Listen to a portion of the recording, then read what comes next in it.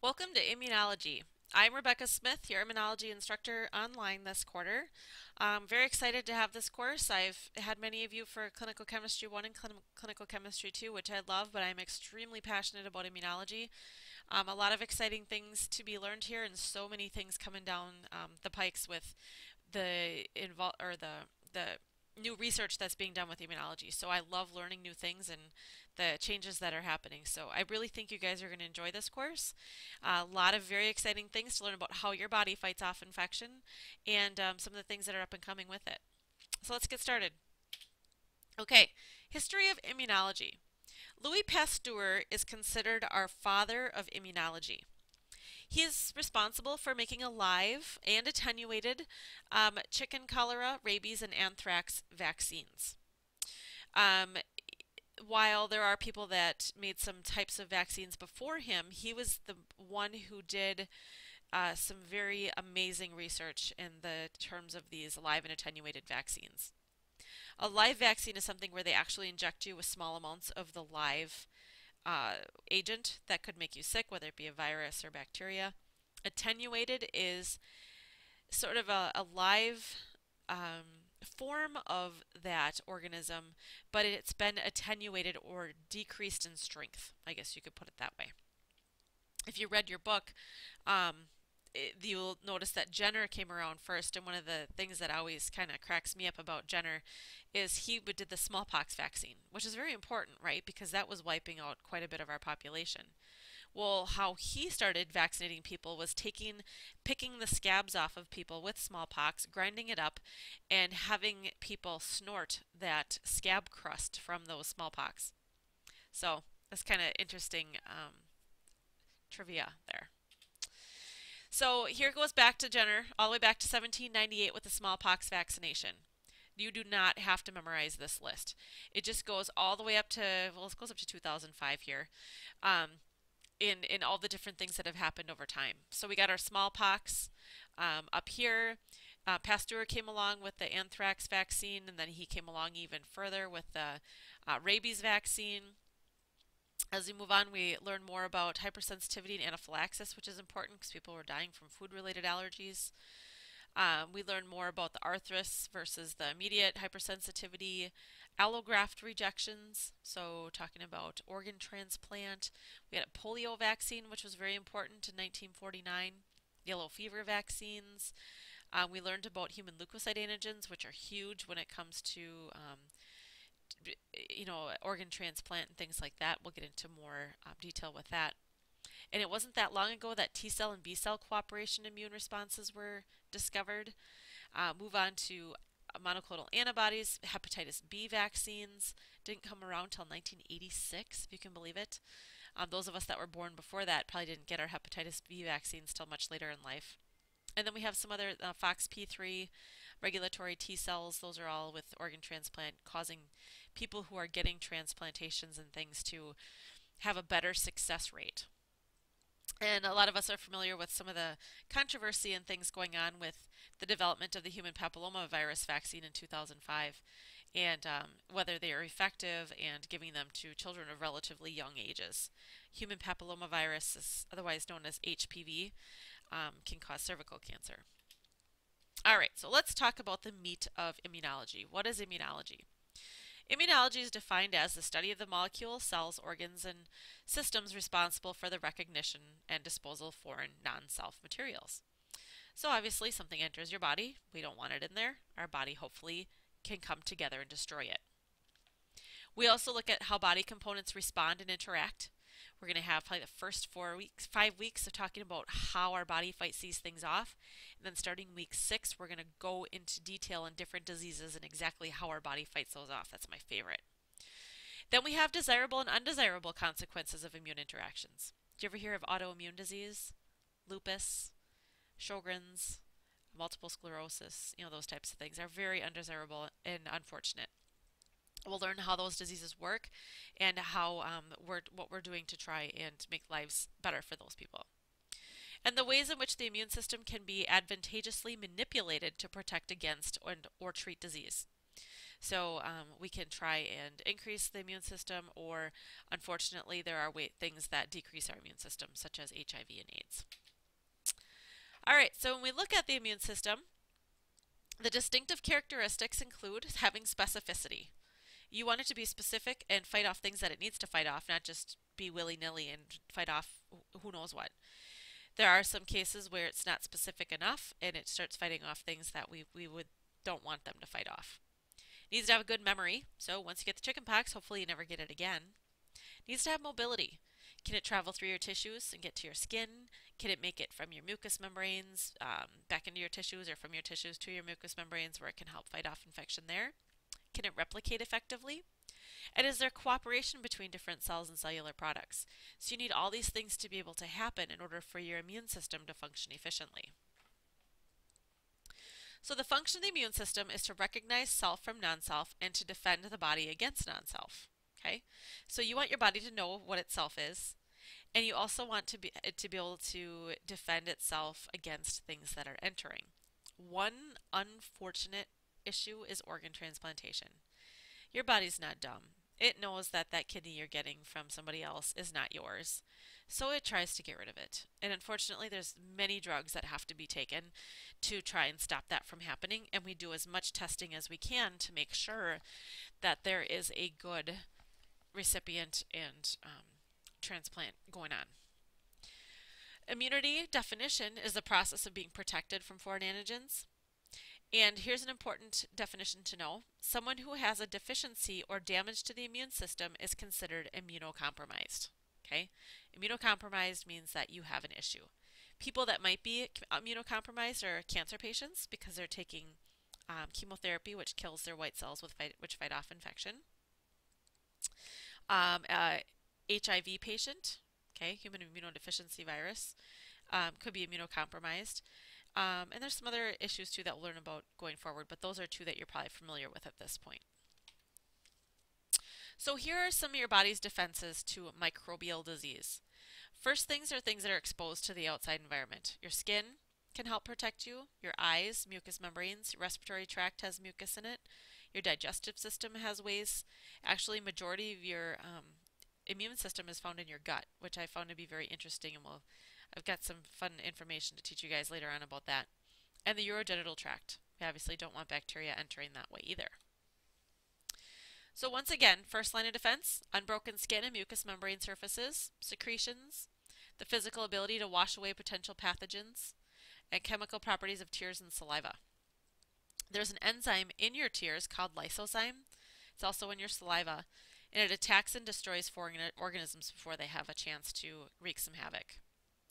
Then we have IgA, that is an immunoglobulin. We'll learn more about those. It's an antibody per se, is very highly present in tears and saliva as well. We're going to talk about a couple of the body's defenses here, natural and adaptive immunity. The first one we're going to talk about is natural immunity. This is what you are born with. It's also called innate or inborn. It's nonspecific. Cellular and humoral defenses are activated. So there's a difference between innate or natural cellular and natural humoral. Natural cellular, you're born with these cells, mast cells, neutrophils, and macrophages. You're born with those. Those have the ability to be phagocytic and engulf or eat foreign material. Okay, so you're born with that. Those cells just able to do that. Then you have humoral components, which are not cells, that you're born with. Complement, lysozyme, and interferon. We talked about lysozyme found in tears and saliva. Complement are components that help do the final destruction of a foreign organism. And interferon are viral antibiotics per se. So you're born with those three items as well. Okay? Those are the cellular and humoral components that you're born with. You have to memorize that. Then we have adaptive immunity, otherwise known as acquired. So after the baby's born, they're usually nursed by their mother or something, where they get additional antibodies from mom. But after a while, they have to start adapting to the environment on their own, which is why it's called the adaptive or acquired immunity. This one is specific. So once a baby becomes exposed to a Staph aureus bacteria, their body starts to make antibodies to that Staph aureus bacteria. There are different things involved in this acquired immunity. The cellular component here is T lymphocytes, B lymphocytes, and plasma cells. Those are all cellular components that are adaptive. Those cells are what create a memory and secrete antibodies after you've been exposed to something. The humoral adaptive are antibodies and cytokines. Antibodies are created once it sees, and we'll talk about this more next week, it'll see that you have been exposed before, so it'll start making antibodies to it right away. The humoral component, and cytokines, sorry. The humoral cytokines are chemical messengers that allow cells to talk to each other.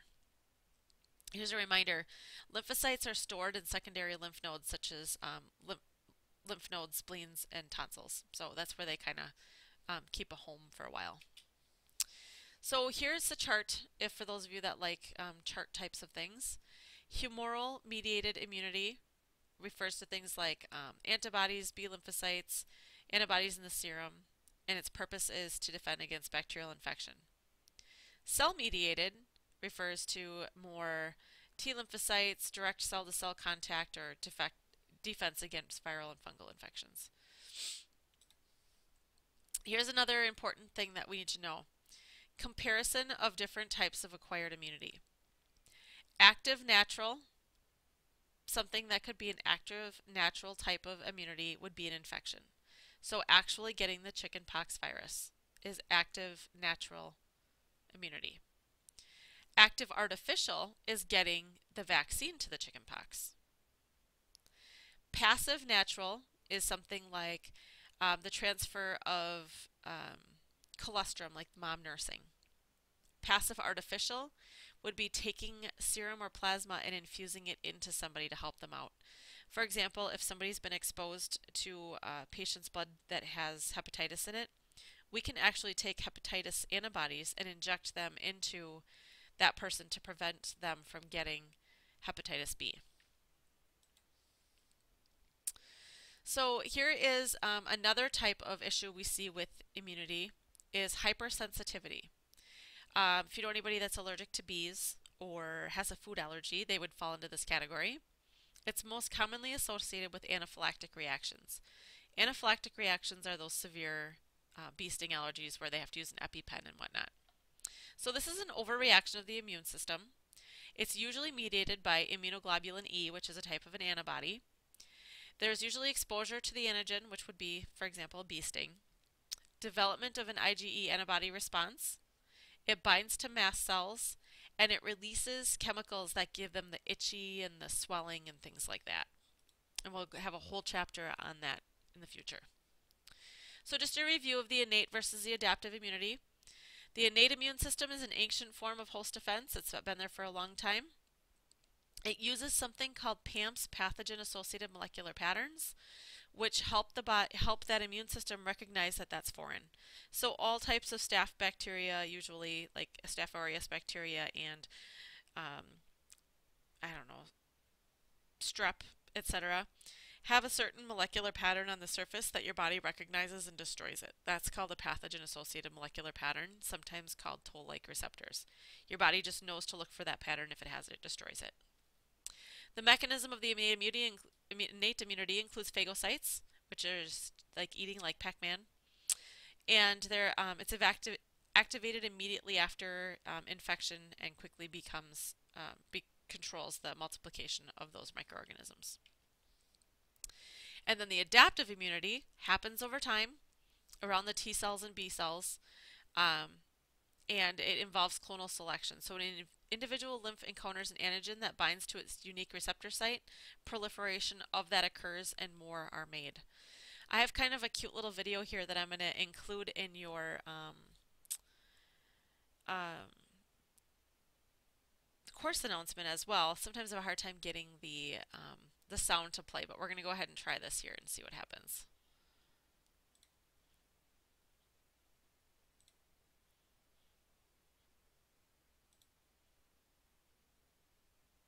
Bear with me here.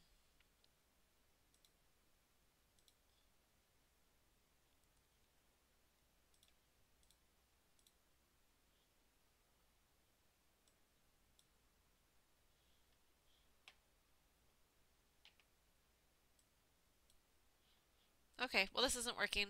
I'm going to put this in your course announcement in the middle of week 1, so you'll have a chance to watch that. Sorry about that. It worked before for me. All right, so here's a review of the components of the immune system. You're going to want to make note cards out of these. They will be on a quiz and an exam coming up. Will be, not might, will. So a mast cell produces heparin, histamine, and serotonin. Heparin and histamine are what makes you itchy, sneezy. Okay, so when you get exposed to hay fever in the springtime and you start sneezing like crazy, mast cells and IgE are responsible for that. Neutrophils, highly destructive against microorganisms. They do phagocytosis. Macrophages also have phagocytosis and perform the antigen presenting function. Complement is a system of proteins that react in a cascade to a cell displaying immune complexes. It helps destroy by poking a hole in the cell wall. We'll talk about that week 5, but you're going to have to know the definition before then. Lysozyme is found in tears and saliva. Helps it destroy bacteria, etc. Interferon destroys virally infected cells. The major histocompatibility complex is involved in organ transplantation, making your self recognize itself as self. T cells are in cell-mediated immunity. B cells make antibodies. Antibodies identify and neutralize foreign objects such as bacteria and viruses. And cytokines are kind of the chemical messenger that aid in the development of the adaptive and immune response. Okay, so just make sure you're familiar with those definitions along with a few other things. Make sure that you watch the Chapter 6 safety section after you watch this section. Thank you.